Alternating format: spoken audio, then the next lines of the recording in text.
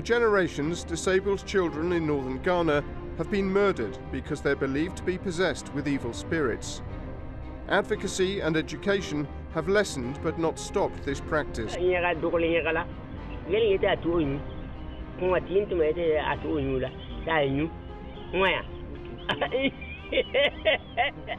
Now Ghana's leading investigative reporter wants to catch the killers in the act.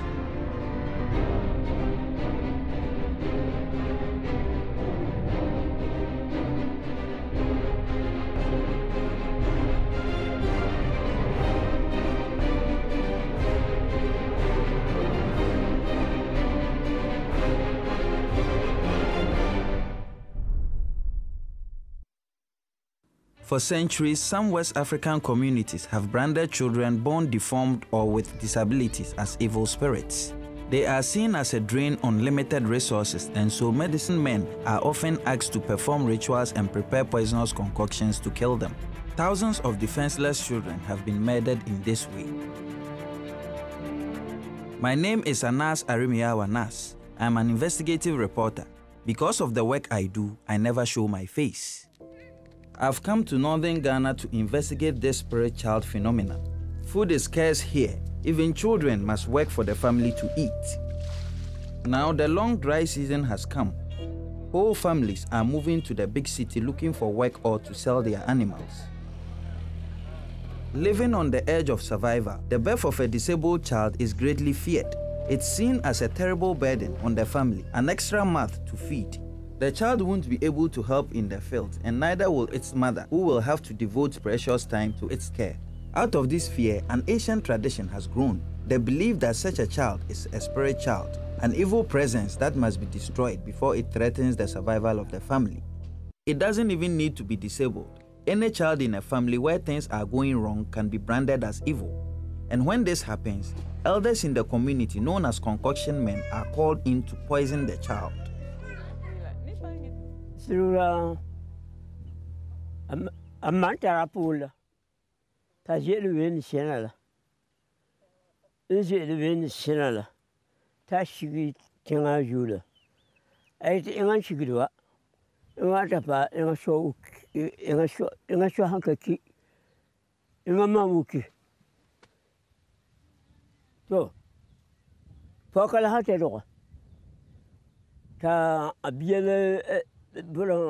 Amaki, Bashakia, Angarilla, Bonaco, Yillerma. That Baniate Admission.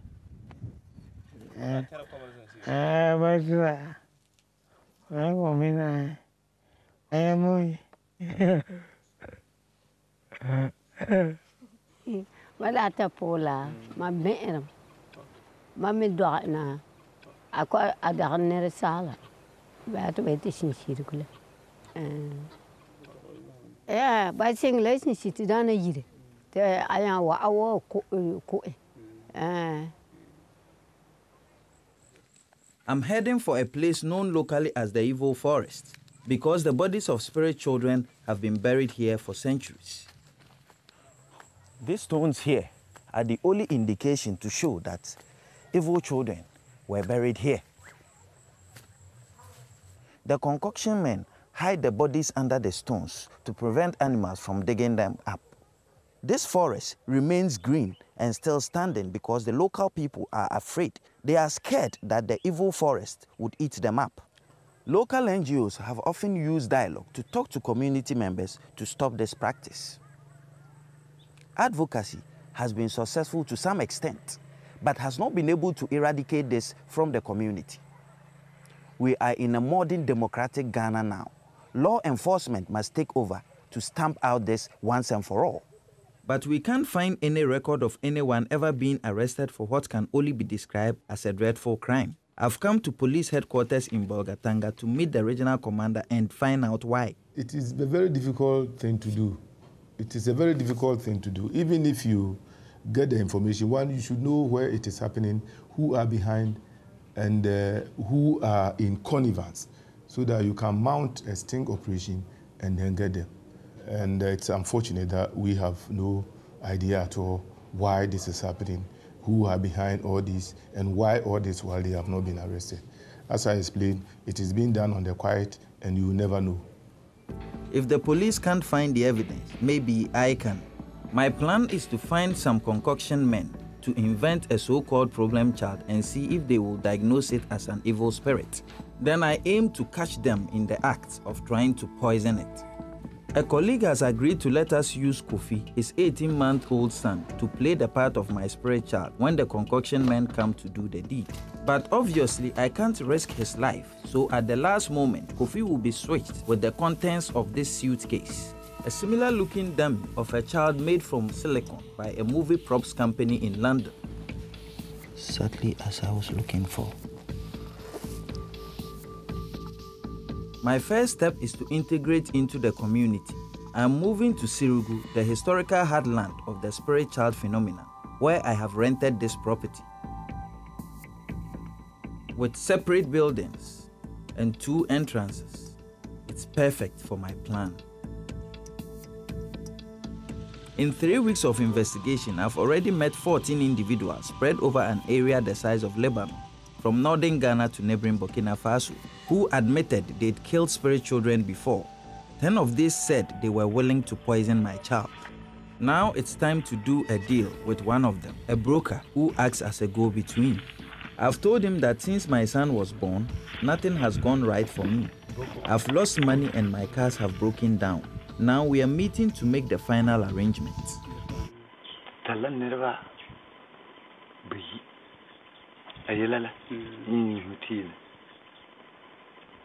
Alama kanta are kanera ahan yuta kikiro kanta are kishinta ba tula o sanera lama sanera devi tuma pa tina la yi etnua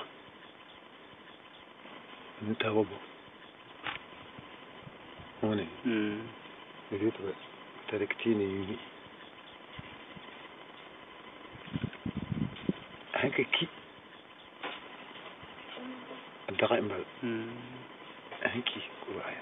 tell him when he consulted the oracles, what did they say about the child? How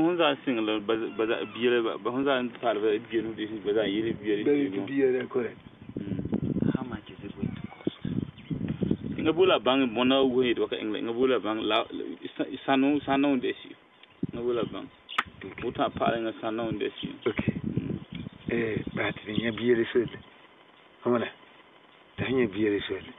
Mana, lab al balama. Bonnet were taught. It's going to too long. Macatati to fa, do some poor. Engala, pardon. This is the soothsayer shrine. The broker and the spiritualist each hold one end of a wooden staff and interpret its movement as answers from the oracle they are consulting. The attendant, Banana, the kid that did is a salon, I live in bed. It's you turning about. Next, the broker asks specific questions of the oracle, offering 2 possible answers. If the staff taps the stone to his left, the first answer is correct. If it taps the stone to his right, then the second answer is correct.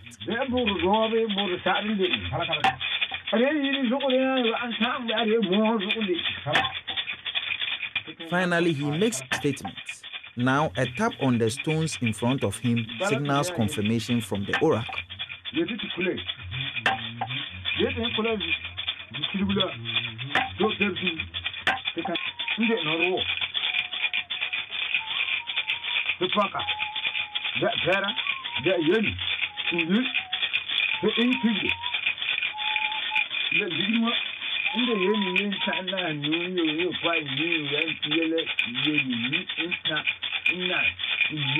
Now we have the oracle's blessing. The broker agrees to contract a medicine man to prepare a poisonous concoction and administer it to my son. A child's life has now been sold for $40 plus 3 fowls. I'm deeply shocked. Had this been for real, then I'd just have become an accessory to a plot to murder my child.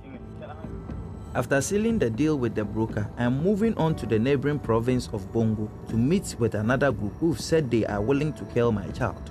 This time, I'm dealing directly with the medicine man, and from what I have heard, he's more than ready to take on the job.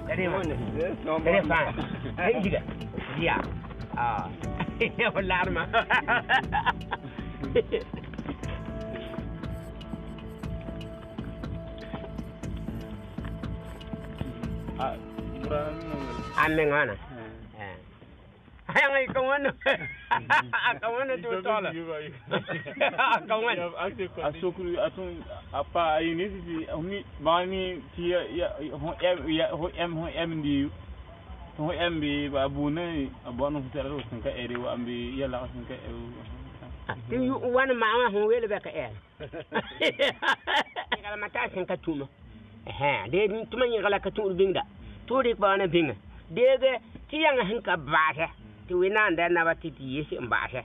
Here that was my English more, Katunga, young adore, that includes shock you. Ingala Polu, Ingala Post second dollar. Yamada Pa Giala, as one. Where visa? Where visa? You might think of Yaga Dogola, getting it at you. What intimated at you, that you. Where? Okay. You're going to turn it out. I don't be in here. I can't see the Balgashana. I had to order one. Say, Calico, I call the call Bazon. Why? I think Cocker you all the Bazon. Get to be Vita Linahara. The Tono, then a computer. Kabahati minute it is having Yangla, Lokla.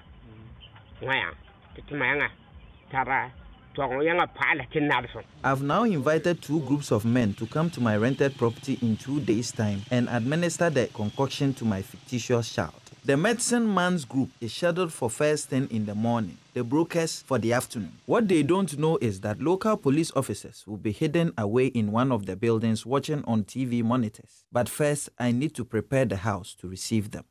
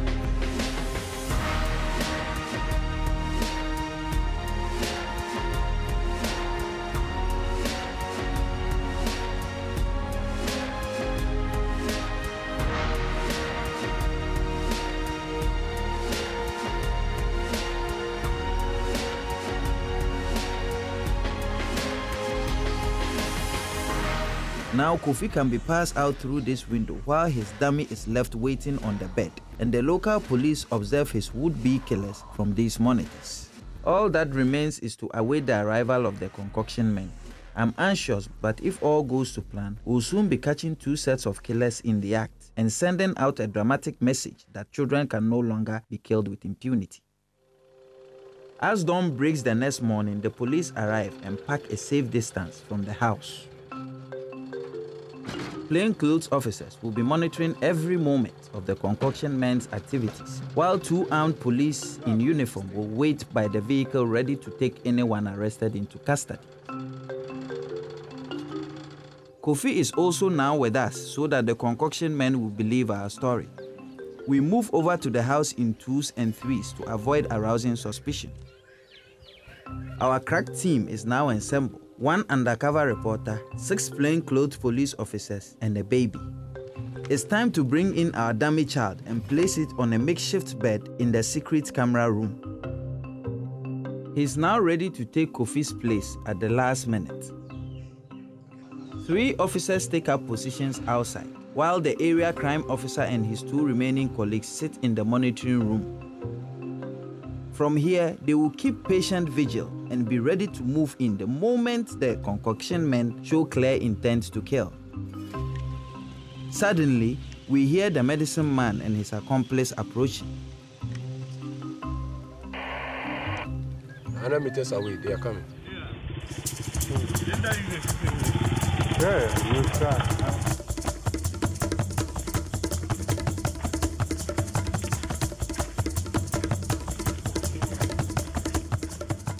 I take the medicine man and his accomplice inside the house to show them the real child. Oh.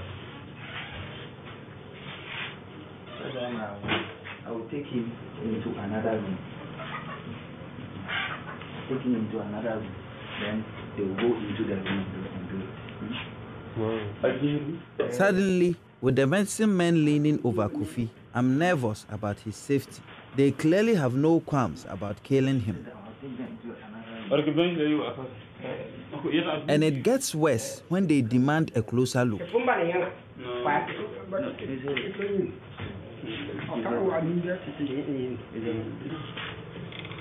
Bringing him outside for them to inspect is sickening, but I need them to believe I am ready to follow through if my plan is going to work out. That is not for them to. I know, but let's do it inside. So let's do it in the inside.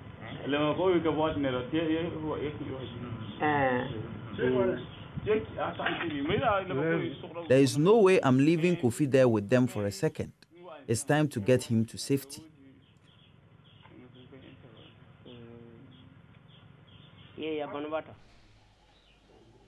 I pass him out through the window and into the secure arms of a waiting police officer. The medicine men built a fire and boiled some roots they dug up earlier this morning to create their deadly brew.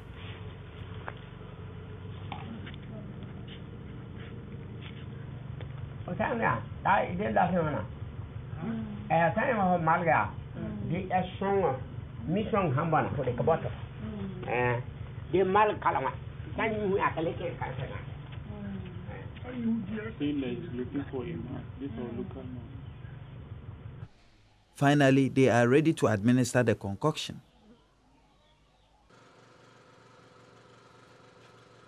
We make our way into the bedroom where they demand I hand over the child. They still don't know it's a replica. Then let's move.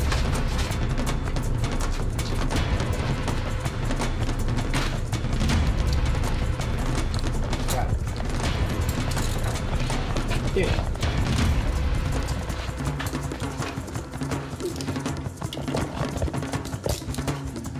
You are under arrest. You are not obliged to say anything unless you wish to do so. But whatever you say will be taken down and be given in evidence in a court of law against you.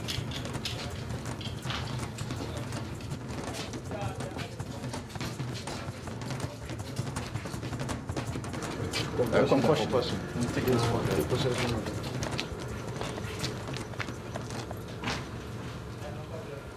Is this also part of it?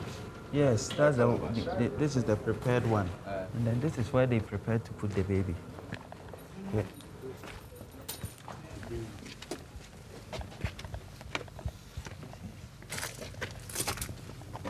To keep the baby. To keep? Yeah, for the baby to die. Even in handcuffs, one of the men is still hanging onto our dummy as forensics officers begin to take samples of the materials used to make the concoction. No, but we'll take rubber. When poisonous.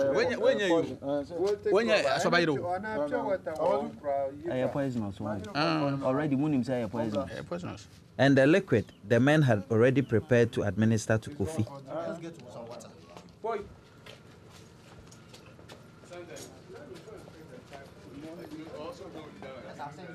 Having gathered sufficient evidence, the police are now confident that the men both intended and attempted to murder a child.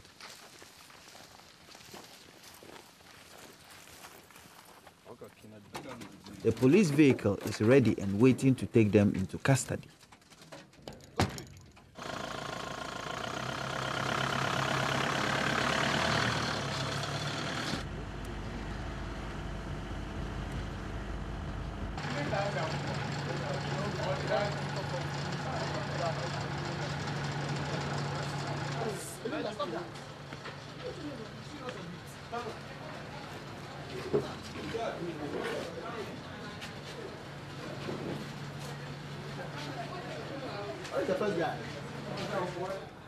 At the police station, the men are booked in and told to give up all their possessions, including their clothes, before being put into the cells.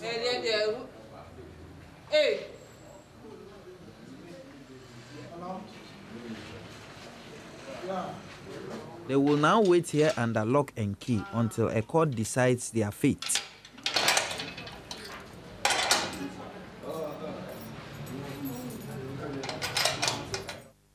Back at the house, night has fallen, but the broker and his collaborators, the other group I invited to visit Kofi, have failed to show up. The police decide our evidence is sufficient to arrest them anyway.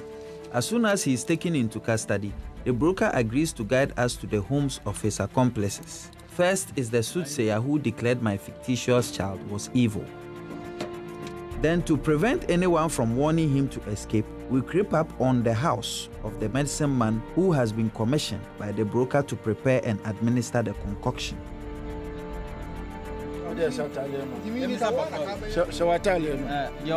His payment for poisoning the child, this live fowl, is also discovered and taken as evidence.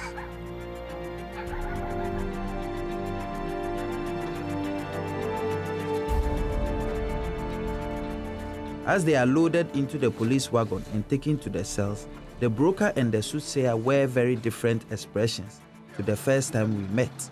It looks to me like they only now understand that taking a child's life is a criminal act.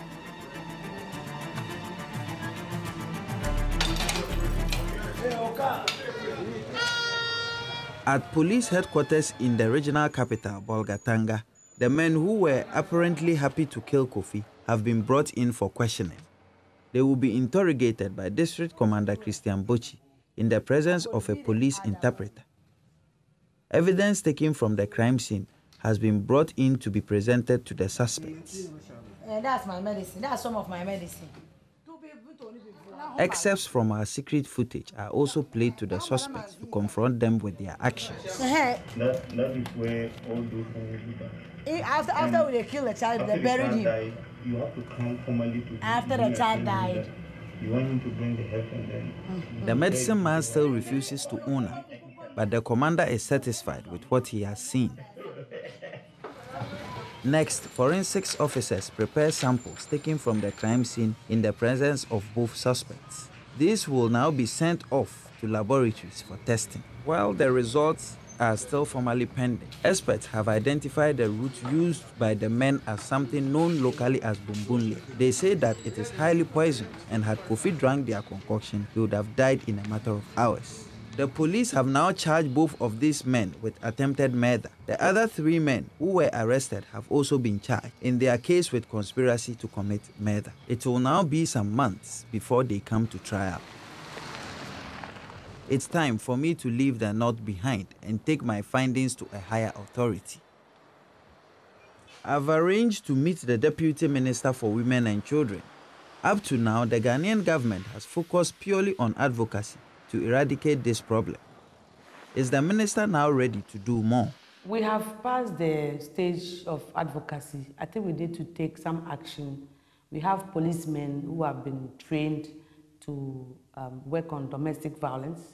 This is clearly domestic violence, and I think that the policemen are aware that such things should not be taken for granted. We should not take it lightly, because these are human lives.